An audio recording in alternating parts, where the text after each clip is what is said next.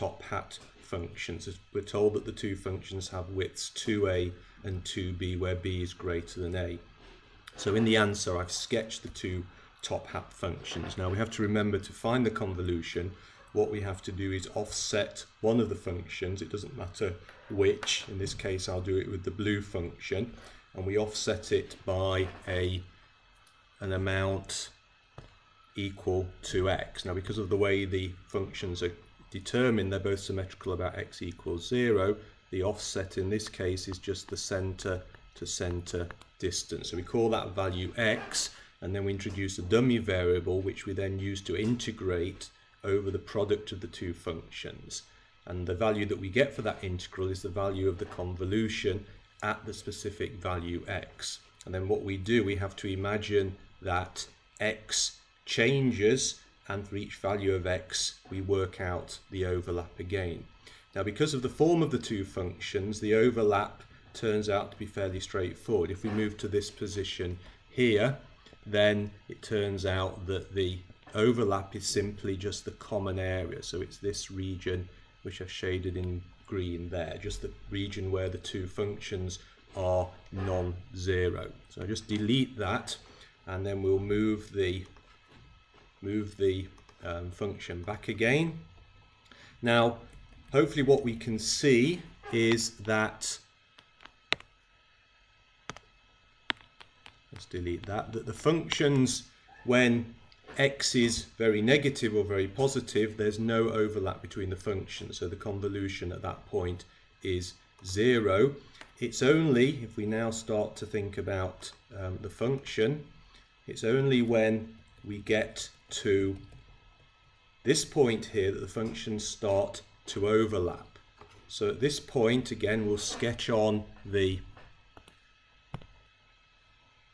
distance between the centres of the function. It's from there to about there, and that's the value of x. And what we can see in this case is that x is equal to, it's just the sum of the two half widths. It's a plus b, but because x is negative, it's minus a plus b. So as we come in from minus infinity, we don't start to get any contribution to the convolution until x is equal to minus a plus b. And then if we continue to increase x, we can see that now the overlap starts to increase, and it will increase in a linear fashion as we move the blue function further and further to the right. Remember, the convolution value for the given value of x is just the amount of overlap in this case. And what we can see is that the overlap reaches a maximum at this point here. And to get to this point, we've had to shift the blue function by an additional distance of the width of the blue function, so 2a to the right. So at this point, x is equal to, it's the previous value, but plus 2a in this case. So that gives me minus b minus a plus 2a, so it gives me minus b plus a. So between these two values, the convolution value will increase in a linear fashion. As we go further, we can see that now the amount of overlap remains constant. Now that the blue function is entirely inside the red function, the overlap remains constant, so the convolution has a constant value. And it's not until we get to this point here where the overlap starts to decrease again. And we can hopefully see that at this point here, x has a value, x is equal to, in this case it's plus b, but then minus a. Okay, and then we can continue to slide the blue function over the red function. Now we're in the regime where the overlap between the two functions is decreasing, and it falls in a linear fashion until we get to about that point there. And at that point there, we get, again, if we look at the values here, we can hopefully see that at this point x is equal to plus b plus a.